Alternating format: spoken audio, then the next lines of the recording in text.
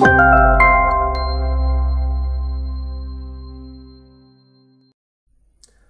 guys. இந்த வீடியோவில் நம்ம வந்து ரவுட்டர் எப்படி டிஃபைன் பண்ணுறது, அது எப்படி யூஸ் பண்ணுறதுங்கிறத கொஞ்சம் டீட்டெயிலாக பார்ப்போம். ஸோ ஆல்ரெடி சர்வர் ரன் ஆகிருக்கு. ஸோ சர்வரில் வந்து நம்ம யூஆர்எல்ல வந்து போட்டு பார்ப்போம். ஓகே, ஸோ இந்த செக்ஷன்ஸ் வந்து கரெக்டாக வேலை செய்யுது. ஸோ இப்போ நம்ம என்ன பண்ணலான்னா 2 பேஜஸ் வந்து க்ரியேட் பண்ணிடலாம். நம்ம எப்படியும் HTML எல்லாமே பேஜஸாக தானே யூஸ் பண்ணுவோம். ஸோ அதே மாதிரி நம்ம 2 பேஜஸ் வந்து க்ரியேட் பண்ணிடலாம். ஸோ வீடியோ இன்ட்ரெஸ்டிங்காக இருக்குது அப்படின்னா நீங்கள் சப்ஸ்கிரைப் பண்ணுங்கள், மோட்டிவேட் பண்ணுங்கள். ஸோ நான் வந்து ஹோம் காண்டாக்ட் அப்படின்னு 2 பேஜஸை க்ரியேட் பண்ணிக்கிறேன். Pages in the sense 2 components create பண்ணிக்கிறேன். ஸோ இதுக்கு நம்ம வழக்கமாக என்ன பண்ணுவோம்னா டெம்ப்ளேட் க்ரியேட் பண்ணுவோம், ஸ்கிரிப்ட் டேக் க்ரியேட் பண்ணுவோம். ஸோ ஜஸ்ட் அதே மாதிரி டிவ்வுக்குள்ளே, அதாவது ஏதாச்சும் ஒரு பேரண்ட் எலிமெண்ட்டுக்குள்ளே நான் வந்து இப்போ ஹோம், ஓகே, பேர் வந்து காண்டாக்ட் பேஜ் அப்படின்னு வச்சுக்கிறேன்.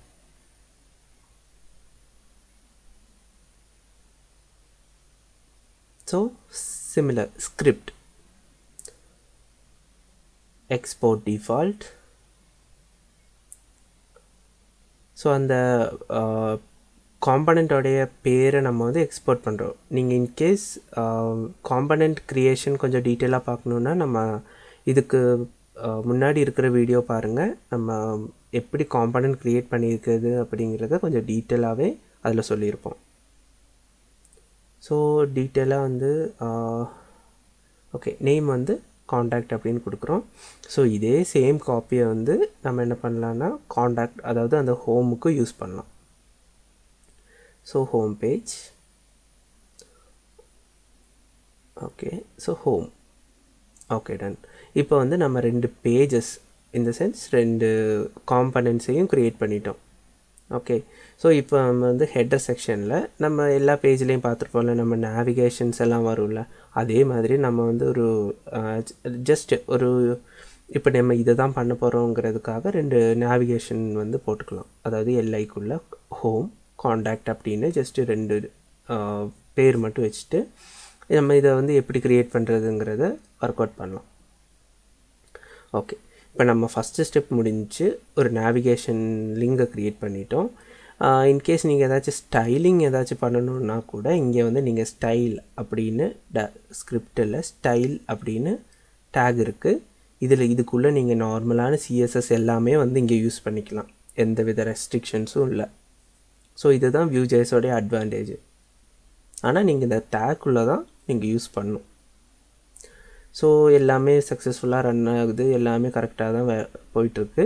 இப்போ நம்ம வந்து என்ன பண்ணலான்னா Vue JSக்கான ரவுட்டரை வந்து இன்ஸ்டால் பண்ணிக்கலாம். ஏன்னா நம்ம 2 லிங்க் இப்போ க்ரியேட் பண்ணியிருக்கோம்ல, அந்த லிங்கு கிளிக்கபிளாக மாற்றணும், கிளிக் பண்ணால் அந்த பேஜுக்கு போகணும்.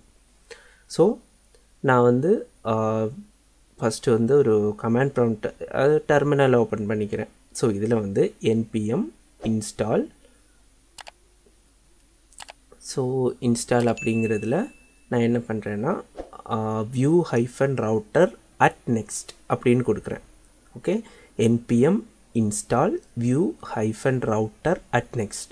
இதுதான் வந்து Vue JSல ரவுட்டர் டிபெண்டன்சி ஆட் பண்ணுறதுக்கான அந்த பேக்கேஜோடைய நேம். ஸோ இப்போ நம்ம அந்த பேக்கேஜ் ஆட் பண்ணிட்டோம். இது 2வது ஸ்டெப்பு முடிஞ்சிருச்சு. இப்போ 3rd ஸ்டெப் என்னென்னா நம்ம ஒரு ஃபைலு க்ரியேட் பண்ணணும். இந்த ஃபைலுக்குள்ளே தான் நம்ம என்ன ரவுட்டர் க்ரியேட் பண்ண போகிறோமோ எல்லாத்தையுமே நம்ம வந்து க்ரியேட் பண்ணுவோம். ஓகே, ஸோ ரவுட்டர் அப்படிங்கிற ஒரு ஃபோல்டர் க்ரியேட் பண்ணிக்கிறோம். இதுக்குள்ளே நம்ம வந்து index.js அப்படின்னு இன்னொரு ஃபைல் க்ரியேட் பண்ண போகிறோம். ஓகே, ஸோ 2யுமே க்ரியேட் பண்ணிட்டோம். இப்போ நம்ம இதுக்குள்ளே நமக்கு தேவையான எல்லாத்தையும் க்ரியேட் பண்ண போகிறோம். ஸோ ஃபஸ்ட்டு என்ன பண்ணணுன்னா நீங்கள் ஒரு அரே க்ரியேட் பண்ணணும். ஸோ அதுக்காக கான்ஸ்டன்ட், அதாவது கான்ஸ்ட் ரவுட், ரவுட்ஸு அப்படிங்கிற இந்த அரேக்குள்ளே தான் நீங்கள் என்ன, அதாவது இந்த ப்ராஜெக்டில் என்ன ரவுட்டை க்ரியேட் பண்ணாலும் இந்த அரேக்குள்ளே ஒவ்வொரு ஆப்ஜெக்டாக, அதாவது காமா போட்டு ஒவ்வொரு ஆப்ஜெக்டாக நீங்கள் வந்து க்ரியேட் பண்ணணும். ஸோ இதில் மேடட்ரியாக இருக்கக்கூடிய நீங்கள் நேம் யூஸ் பண்ணிடலாம். ஆனாலும் மேடட்ரியாக இருக்கக்கூடிய 2 பேராமீட்டர்ஸ் என்னென்னா, ஒன்று வந்து பாத், நீங்கள் என்ன பாத்தாக டிஃபைன் பண்ண போகிறீங்க அப்படின்னு. செகண்ட் வந்து காம்பனண்ட். காம்பனண்ட்னா என்னென்னா எந்த பேஜ் அதாவது எந்த காம்பனண்ட்டை நீங்கள் இங்கே ஆக்சஸ் பண்ணணும். அதாவது ஸ்லாஷுங்கிறது உங்களுக்கு தெரியும், ஹோம் பேஜை தான் நம்ம ஸ்லாஷ்ன்னு சொல்லுவோம். ஃபார் எக்ஸாம்பிள் google.com அப்படிங்கிறது அந்த சைட்டோடைய ஹோம் பேஜ் தானே. ஸோ அந்த சைட் அதை ஆக்சஸ் பண்ணும்போது உங்களுக்கு எந்த பேஜ் இருக்கணும். இப்போ நான் வந்து ஹோம் காம்பனண்ட்டை க்ரியேட் பண்ணியிருக்கேன். ஸோ அதனால் அதை வந்து இங்கே வந்து கால் பண்ணுற மாதிரி. ஓகே, ஸோ இப்போ நான் வந்து ஜஸ்ட்டு இம்போர்ட் ஹோம் ஃப்ரம் அட்டுன்னு கொடுத்துட்டிங்கன்னா எஸ்ஆர்சி அப்படிங்கிற ஃபோல்டர் தான் அட்டுங்கிறது கொடுத்தா ரெஃபர் பண்ணும். அதை வந்து கொஞ்சம் மைண்டில் வச்சுக்கோங்க. ஏன்னா நம்ம ப்ரீவியஸ் வந்து டைரெக்டாக கால் பண்ணியிருப்போம். இப்போ இது டிஃப்ரெண்ட்டாக பண்ணுறேமே அப்படிங்கிறத நினைக்க வேணாம். ஸோ அடுத்து வந்து நான் என்ன பண்ணுறேன்னா காண்டாக்ட் அப்படிங்கிற அந்த ஒரு பேஜுக்கு போகணும்ல. ஸோ வந்து காண்டாக்ட் அப்படிங்கிற இன்னொரு ரவுட்டை க்ரியேட் பண்ணிக்கிறேன். ஏன்னா ஒரு ரவுட்டு க்ரியேட் பண்ணால் நமக்கு டிஃப்ரென்ஸ் எதுவுமே இருக்காது. ஸோ 2 ரவுட்டு க்ரியேட் பண்ணிவிட்டேன். அதை அப்படியே காப்பி எடுத்துக்கிறேன். பேர் மட்டும் ஜஸ்ட்டு சேஞ்ச் பண்ணுறேன். காண்டாக்ட்.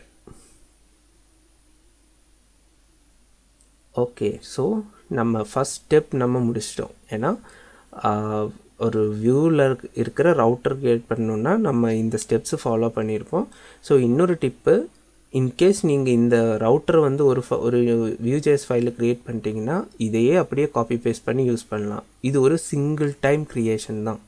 ஓகே, ஸோ நம்ம ரவுட்டர் க்ரியேட் பண்ணதை வந்து இப்போ வியூக்கு வந்து சொல்லலாம். Okay, so கான்ஸ்ட் router equal to, so நம்ம க்ரியேட் பண்ணியிருக்கிற பேக்கேஜை கால் பண்ணலாம், க்ரியேட் ரவுட்டர். ஸோ ரவுட்டர் அப்படிங்கிற ரவுட்டரை கால் பண்ணிட்டீங்கன்னா மேலே உங்களுக்கு தெரியும் Vue Router அப்படிங்கிற பேக்கேஜுக்குள்ளே இருந்து க்ரியேட் ரவுட்டர் வந்து கால் ஆகிருக்கு. ஸோ இதுக்குள்ளே வந்து நம்ம ரெண்டு இல்லைன்னா ஒரு பேராமீட்டர் நம்ம வந்து கொடுக்கணும். மேஜராக என்னென்னா நம்ம மேலே க்ரியேட் பண்ணி வச்சுருக்கிற அந்த ஒரு அரேவை நம்ம வந்து இதில் பாஸ் பண்ணணும். ஸோ கர்லி ப்ரைஸஸ் ஓப்பன் பண்ணிக்கோங்க. ஸோ ஹிஸ்ட்ரி அப்படிங்கிறது நீங்கள் வந்து எந்த ஹிஸ்ட்ரி பற்றி நம்ம இப்போ டீட்டெயிலாக பார்க்கல. ஸோ இன்கேஸ் நம்ம வந்து எப்படி நம்ம மேனேஜ் பண்ணுறது ஹிஸ்டரிஸை அப்படிங்கிறது தான் இது. ஸோ ஹிஸ்டரி நம்ம வந்து என்ன கொடுக்குறோன்னா க்ரியேட் வெப் ஹிஸ்டரி, அதுவும் நீங்கள் பார்க்கலாம், ஆட்டோமேட்டிக்காக இம்போர்ட் ஆகிருக்கு. ஸோ இது வந்து நீங்கள் ஃபங்க்ஷனில் கொடுக்கணும். நான் வந்து கரெக்ட் பண்ணியிருப்பேன். ஸோ அதை வந்து ஒரு சின்ன ஒரு ப்ராப்ளம் இருக்காங்க. ரவுட்ஸ் அப்படிங்கிறது நம்ம அந்த பேராமீட்டர் மேலே கொடுத்துருக்குற அந்த அரே வந்து அப்படியே கீழே கால் பண்ணியிருக்கேன். அந்த 17th லைனில் நீங்கள் க்ரியேட் ஹிஸ்டரி அப்படிங்கிறது ஃபங்க்ஷனில் கொடுக்கணும். Okay, export default router. So save பண்ணிட்டேன். ஸோ இப்போ நான் சேவ் பண்ணிட்டாலும் எந்த வித சேஞ்சஸும் இருக்காது, ஏன்னா நான் இந்த ஃபைலை கால் பண்ணவே இல்லை. ஸோ அதுக்காக நான் வந்து main.js வந்து ஓப்பன் பண்ணிக்கிறேன். இங்கே வந்து நான் அந்த ஃபைலை இம்போர்ட் பண்ணணும். இம்போர்ட் router from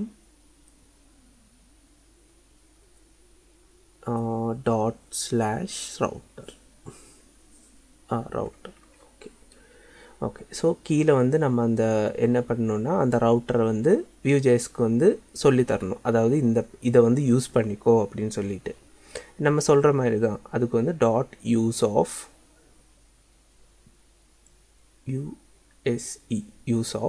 அந்த ரவுட்டருடைய அந்த நம்ம இப்போ இம்போர்ட் பண்ணி வச்சுருக்கிற அந்த ரவுட்டரை இதுக்கு வந்து நம்ம டைரக்ட் பண்ணுறோம். ஸோ இதில் என்ன சொல்லியிருக்கோன்னா, நான் வந்து ஒரு ரவுட்டர் ஃபைல் க்ரியேட் பண்ணியிருக்கேன். ஸோ அது வந்து இந்த Vue.jsல யூஸ் பண்ணிக்கோ அப்படின்னு.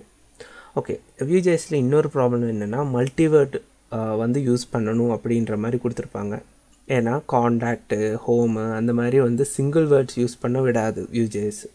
ஸோ அதனால் நம்ம என்ன பண்ணலான்னா அதுக்கு வந்து எக்ஸப்ஷன் வந்து இங்கே வந்து கொடுத்துக்கலாம். அதுக்கு நீங்கள் என்ன பண்ணணுன்னா எஸ்ஆர்சி ஃபோல்டருக்குள்ளே eslint.rc அப்படின்னு ஒரு ஃபைலை வந்து க்ரியேட் பண்ணணும். .eslint.rc.js அப்படின்னு. ஸோ ஜஸ்ட் இதை பவுஸ் பண்ணி நீங்கள் இதே மாதிரி கொடுத்துட்டிங்கன்னா இன்கேஸ் உங்களுக்கும் இந்த எரர் வருது அப்படின்னா இதை வந்து சால்வ் பண்ணிடலாம். ஸோ நான் வந்து மாடியூலில் வந்து அந்த எக்ஸப்ஷன் அதுக்கு வந்து 0ன்னு கொடுத்துடணும். அந்த ரூல்ஸை வந்து நான் என்ன பண்ணுறேன்னா 0ன்னு கொடுத்தா அந்த எக்ஸெப்ஷன் வந்து மறுபடியும் கால் ஆகாது. ஸோ திரும்ப ரன் பண்ணி பார்க்குறேன்.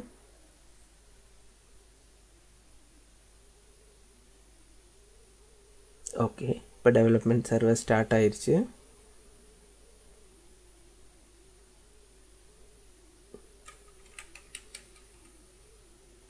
இப்போ வந்து அந்த எரர் வந்து போயிருக்கு. ஸோ இப்போ நான் வந்து ரீஃப்ரெஷ் பண்ணி ஓகே, இப்போ எனக்கு வந்து எந்த சேஞ்சுமே வராது. ஏன்னா சம்திங் நான் வந்து இங்கே மிஸ் பண்ணுறேன். அதாவது ரவுட்டர் க்ரியேட் பண்ணி யூஸ் பண்ணிட்டேன். ஆனாலும் என்ன ப்ராப்ளம் அப்படின்னா நான் வந்து ரவுட்டரை டிஃபைன் பண்ணவே இல்லை. ஓகே, அதாவது ரவுட்டர் எங்கே வந்து காமிக்கணும் அந்த மாதிரி நான் எதுவுமே கொடுக்கல. ஸோ அந்த ஒரு இதை வந்து நம்ம எங்கே கொடுப்போம் அப்படின்னா app.vueல ஹெட்டர் செக்ஷனில் இல்லை, app.vue ஃபைலுக்குள்ளே ஓகே, app.vue ஃபைலுக்குள்ளே நீங்கள் பார்த்துட்டீங்கன்னா நம்ம வந்து 2 ஹெட்டர் ஃபோல்டர் கொடுத்துருப்போம். அதுக்கு நடுவில் தானே நம்ம க்ரியேட் பண்ணுறது எல்லாமே வரணும். ஸோ அதனால் நீங்கள் என்ன பண்ணுறீங்கன்னா அந்த டெஸ்ட் அப்படிங்கிறது ரிமூவ் பண்ணிவிட்டு அதுக்குள்ளே ஒரு Vue JS, அதாவது ரவுட்டருடைய ஒரு டேக் router-vue அப்படிங்கிற ஒரு டேக் இருக்குது. அந்த டேகை வந்து நீங்கள் போட எப்போவுமே மறக்கக்கூடாது. ஏன்னா இதுக்குள்ளாடி தான் நீங்கள் என்ன ரவுட்டர் க்ரியேட் பண்ணுறீங்களோ எல்லாமே ரெண்டர் ஆகும். இப்போ சேவ் பண்ணிட்டிங்கன்னா இப்போ வந்து உங்களுக்கு பேஜஸ் எல்லாமே கரெக்டாக ஒர்க் ஆகுது. ஆனால் வந்து இப்போ நீங்கள் பார்த்தீங்கன்னா தெரியும், க்ரியேட் வெப் ஹிஸ்ட்ரிங்கிறது நான் ஃபங்க்ஷனில் தான் கொடுத்துருக்கேன். அது ஒரு சின்ன தப்பு பண்ணியிருந்தேன், அதை கிளியர் பண்ணிட்டேன். ஸோ அதை நான் மாற்றிட்டேன். இப்போ நம்ம வந்து என்னென்னா நார்மலான ஒரு டெக்ஸ்ட்டாக தானே இருக்குது. ஸோ இதை வந்து நம்ம லிங்காக மாற்றிடலாம். ஸோ அதுக்காக router-link அப்படின்னு ஒரு பேராமீட்டர் இருக்குது. பேராமீட்டரில் டேக் இருக்குது -link. ஸோ இதை க்ளோஸ் பண்ணிங்க. ஸோ நடுவில் ஹோமுங்கிறது கொடுத்துக்கோங்க. நம்ம எப்படி ஏ டேக் கொடுப்போம்ல, ஆங்கர் டேக், அதே மாதிரி ஏக்கு பதிலாக router-link. இதில் வந்து href அப்படின்னு கொடுக்கறதுக்கு பதிலாக 2ன்னு கொடுப்போம். அதுதான் இதோடைய டிஃப்ரென்ஸ். ஸோ இப்போ வந்து ரீஃப்ரெஷ் பண்ணிட்டிங்கன்னா அது ஒரு லிங்கில் மாதிரி இருக்கிறத பார்க்கலாம். ஸோ அதே மாதிரி நம்ம 2 இதையுமே க்ரியேட் பண்ணி பார்ப்போம். அப்போ தான் உங்களுக்கு அந்த 2 இதுக்கான டிஃப்ரென்ஸ் புரியும்.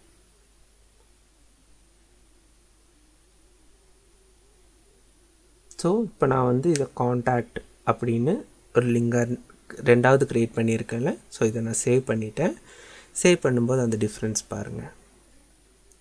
ஸோ 2மே லிங்காக மாறி இருக்குது. இப்போ நான் கிளிக் பண்ணால் எந்த ரீஃப்ரெஷுமே இல்லாமல் அந்த ரவுட்டர் வியூன்னு நம்ம அந்த ஒரு ஃபைலில் கொடுத்தோம்ல, அந்த வியூ தான் வந்து ஒவ்வொரு வாட்டியும் நம்ம கிளிக் பண்ணும்போது ரீரெண்டர் ஆகிட்டு இருக்குது. மீதி எல்லாமே அதே மாதிரி இருக்குது.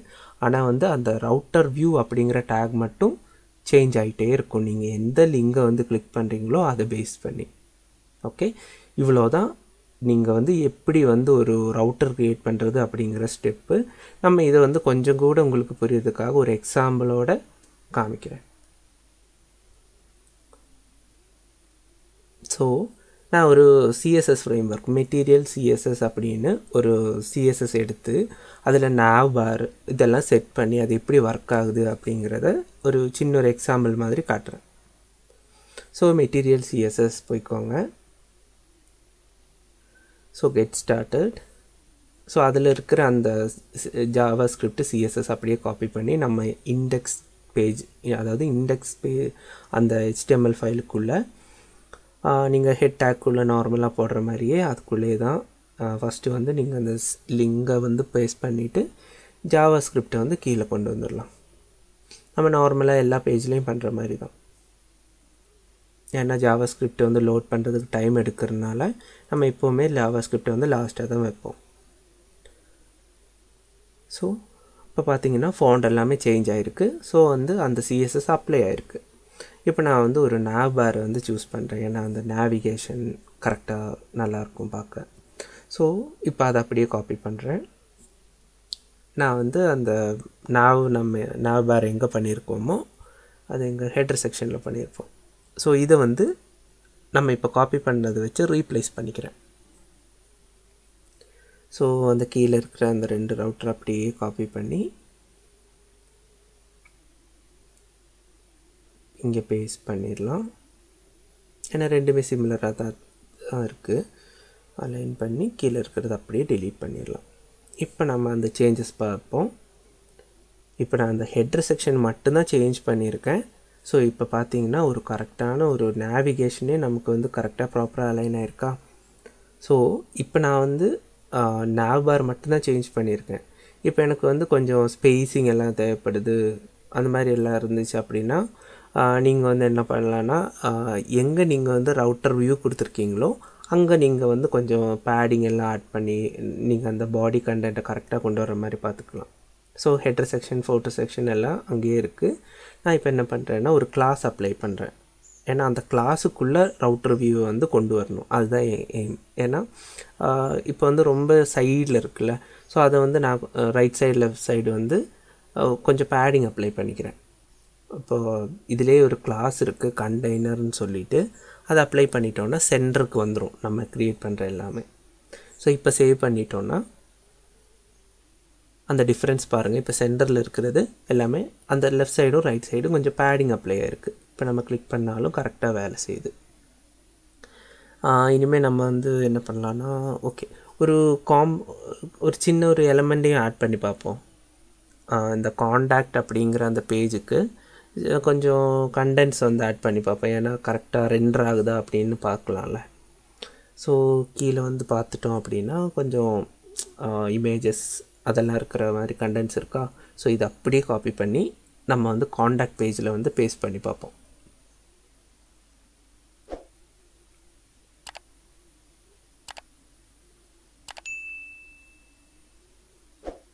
ஸோ காண்டாக்ட் பேஜுக்கு வாங்க, மீதி கண்டென்ட்ஸ் எல்லாம் ரிமூவ் பண்ணிவிட்டு டிவ்வுக்குள்ளே நம்ம அந்த காண்டாக்ட் அந்த இப்போ காப்பி பண்ணதை அப்படி பேஸ்ட் பண்ணி, ஸோ இப்போ நம்ம ஒரு டம்மி காண்டாக்டை க்ரியேட் பண்ணிட்டோம். ஸோ இப்போ வந்து ஓகே. ஸோ லோகோஸ் வந்து இப்போ பார்த்தீங்கன்னா தெரியும், கரெக்டாக ரெண்டரெல்லாம் கரெக்டாக ஆகுது. ஆனால் சம்திங் லோகோ மட்டும் வராமல் இருக்குது. அதுக்கு காரணம் என்னென்னா, இவங்க வந்து கூகுள் ஃபாண்ட்ஸில் இருக்கிற லோகோஸ் வந்து யூஸ் பண்ணியிருக்காங்க. ஆனால் நம்ம வந்து அது இம்போர்ட்டே இன்னும் பண்ணல. ஸோ கெட் ஸ்டார்டட் போங்க, அதில் கீழே வந்துட்டிங்கன்னா கூகுள் ஃபாண்ட் எது யூஸ் பண்ணியிருக்காங்க அப்படிங்கிறது தெரியும். அதை அப்படியே எடுத்து Vue JSல் அப்படியே index.html பேஜில் நம்ம கொண்டு பேஸ்ட் பண்ணிட்டோன்னா index.html ஓகே பேஸ்ட் பண்ணிட்டோம். பேஸ்ட் பண்ணிட்டோம்னாலே டேரெக்டாக வந்து இப்போ ரீஃப்ரெஷ் பண்ணி பார்த்துட்டிங்கன்னா ஓகே. ஸோ இப்போ அந்த லோகோஸும் வர ஆரம்பிச்சிருச்சு. ஓகே, கண்டென்ட் பிடிச்சிருக்குன்னு நினைக்கிறேன். இதுதான் வந்து எப்படி நம்ம இதில் லோகோஸ் டேரெக்டாக வந்து ரவுட்டர் க்ரியேட் பண்ணுறது அப்படிங்கிற வீடியோ. சப்போர்ட் பண்ணுங்கள், ஷேர் பண்ணுங்கள். தேங்க்யூ.